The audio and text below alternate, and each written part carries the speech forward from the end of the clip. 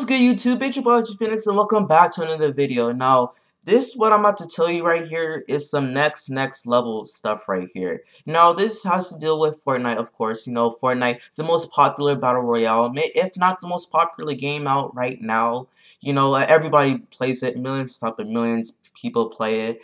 And it seems that the Good Morning America news channel has did a segment on Fortnite because you know, hold on, let me explain this real quick. Alrighty, so on top of those millions and millions of people who play this game, not only do adults and teenagers play, but also little kids, like about, I don't know, like 4th, 5th graders, 7-year-olds, people play this game.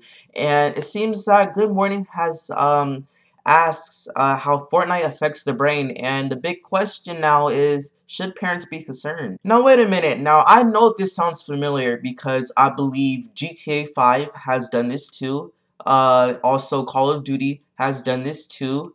I'm not sure about any other games on top of my head right now, but those primarily have spiked parents' minds about, you know, should my child be concerned about, you know, him playing, you know, such a violent game? Even though Fortnite is not, I mean, it has a cartoony feeling to it. There's no guts and there's no blood or anything like that. But still, like, you know, there's using guns and all of that. And I know exactly why they brought this topic up.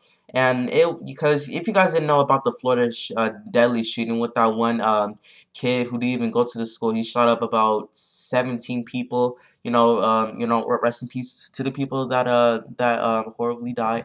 But anyways, they have brung up this issue because of that tragedy, and now they're seen as if Fortnite is kind of the problem. Not really the problem, but is that really the reason why that their kids are spending like a lot more time on the game, you know, not getting their schoolwork done? As soon as they get home, they get brought up on the game, and their parents don't see their child for hours upon hours because they're on this game. Well, it seems that Good Morning America explains this. They break all this down, so I'm just gonna play some snippets of this. Of course, I will leave this in a link in the description if you guys want to go check out the full video, and let's get right into it. Our GMA cover story, a parenting alert about a popular video game so many kids are playing. That's right, Robin. Video games are facing some new scrutiny this morning. President Trump has announced he's meeting with video game executives next week to discuss violent content following the deadly Florida school shooting. This as a new game called Fortnite is drawing millions of players, and some parents are worrying their kids are spending way too much time at the controls. Fortnite's popularity is now a cause for concern. I mean, I just love this game. It's great. Amy Selling says her kids are so caught up in the game, she sometimes won't see them for hours after school. They downloaded it around November, December. Around that time, I guess that's when they slowly started to disappear. She wrote about her experience in a blog titled, "How I Lost My Children to Fortnite." The post garnering big response from other parents across the country.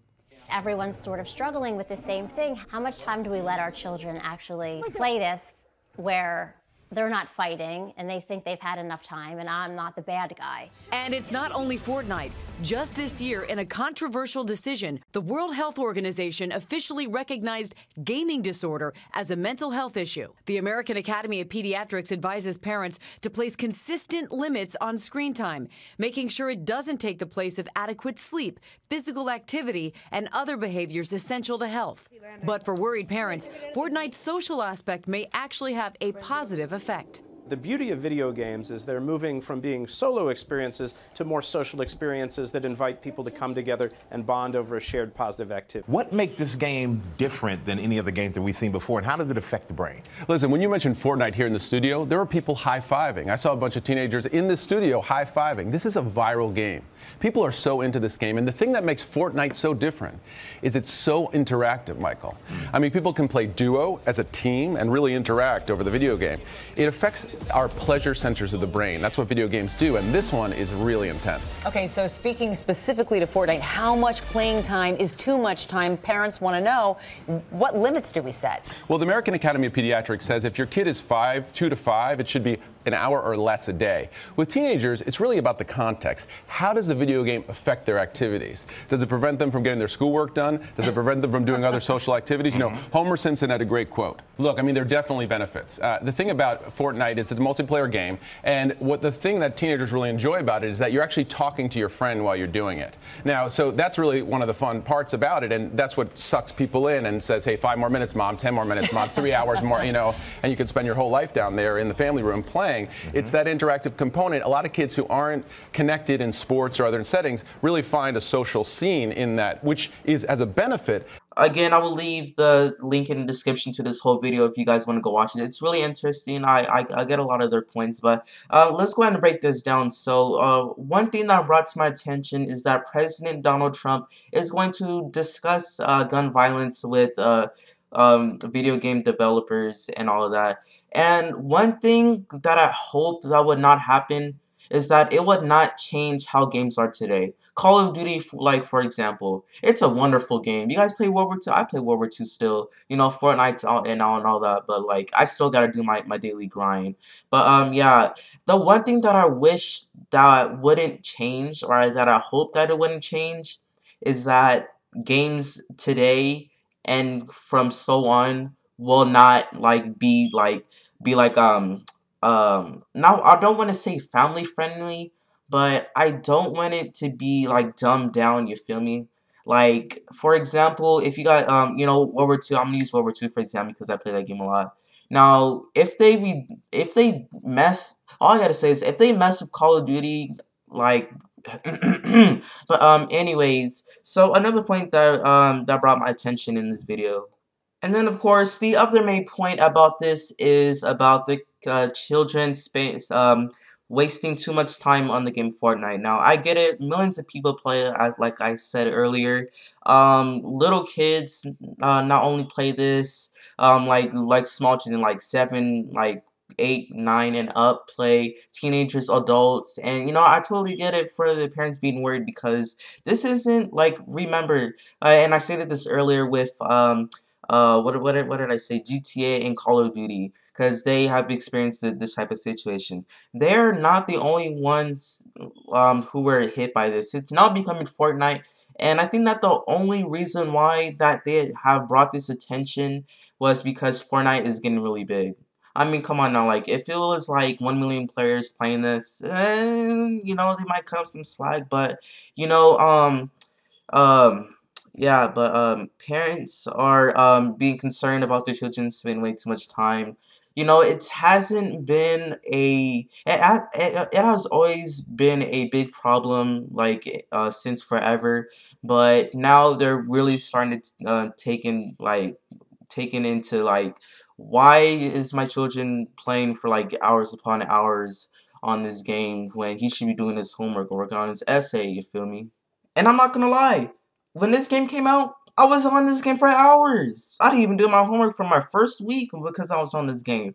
But you know, it's like, but I can control it because I'm a teenager. You know, I have a lot more freedom than these little kids now. These little kids, like, they have a lot of responsibilities now, and you know, as a parent, it's your job to, you know, be concerned about your child if anything's going on in their life, no matter how big or small it is. And you know, I'm kind of speaking out of my mind here because, like, you know, I'm not a parent, but I kind of seen this happen too many times, and you know, I read articles about this, so I kind of know what I'm talking about here. So, but you know, half the time. But anyways, so now I can speak for everybody. You know, this is not my opinion. You know, I can speak for everybody when I say that, you know, there was a complete lack of any gaming expert opinions, as in there was only one side to, you know, to this whole story. And I'm only saying this because, like, let me keep it 100 with y'all. These are adults, okay? The only games that they have played in their lives are probably Pac-Man, Miss Pac-Man, and Donkey Kong, and Super Mario on the Dreamcast, okay, you feel me? But, you know, there wasn't really, like, a true, like, another side to, you know, why all this is happening, you feel me?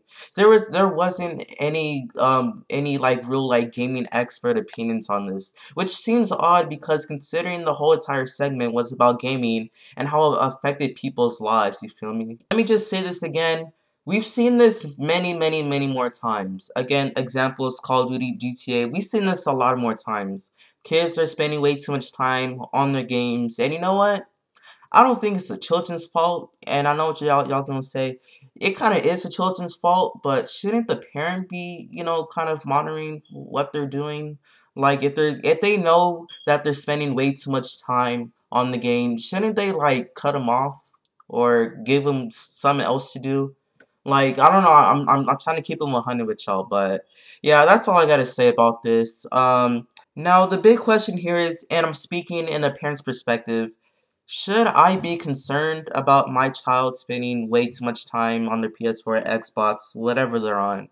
You know, what are we going to do about it? Should I even be concerned?